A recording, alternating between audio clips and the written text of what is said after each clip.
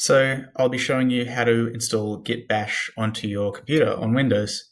So the first thing to do is to check that you don't already have Git Bash, because you might well. If you're using Git already, then you will have Git Bash installed. And the way to check is just to search for Bash. As you can see, I've got nothing here, so it's not installed. So let's get it. So what you need to do is just Google Git and go to the Windows download page. There it should start downloading, and if it's not downloading, you can just download it manually and it will go into your downloads folder.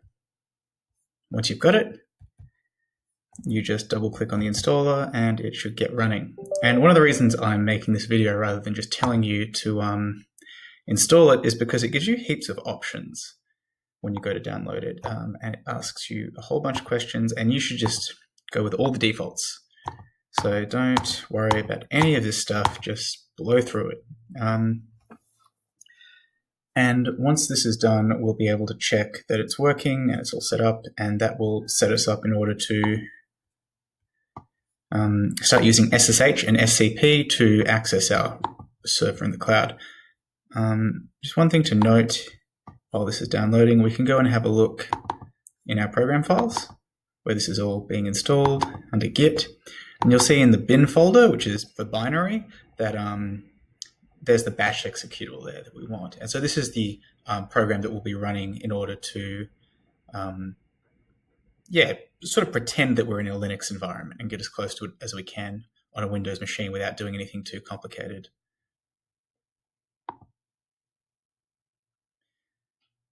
So once this is done, we're going to boot up Bash, have a quick poke around, and then just check that we have SSH and SCP available.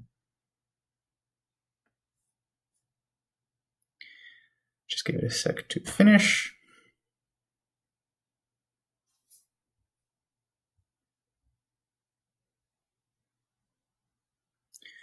Cool, and once that's done, we can just find Bash by searching for Bash, launch it.